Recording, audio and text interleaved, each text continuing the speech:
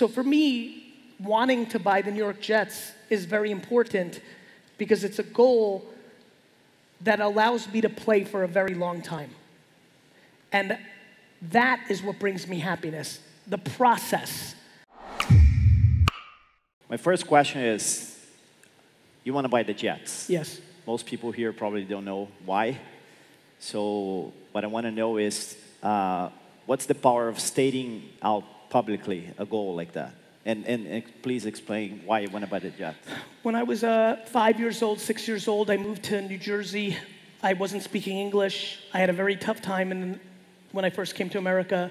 I went outside, and some boys were throwing an American football. I went over, started playing, and they said to me, "What team do you like?" I didn't know. They said, "You're a New York Jets fan." I said, "Okay." That was 1982. Every single Sunday since that day, I have watched every single play of the Jets. During that summer, or a year later, all my friends had Jets jerseys. We were poor, so I asked my mom to buy a Jets jersey, and she said no. But at night, she knitted and made me a Jets sweater. And it is my prized possession. I have it in a safety deposit box. When I buy the football team, I'm going to hang it as soon as you walk in. For me, the Jets means America, means happiness, means the beginning of my life. When I was in 5th grade, they asked us, "Who do you want to be when you grow up?"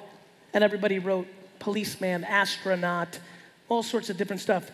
And I wrote the owner of the New York Jets. And that was the first time I said it publicly. And I've said it basically to everybody I've met since. And then obviously over the last 10 years, as more people got to know me, it's a part of my story. It's very important. It's actually very similar to the nice gentleman from Argentina. You have to be self-aware. For me, entrepreneurship and building businesses has always been my happiness. Lemonade when I was 5 to being right here with you today at 43.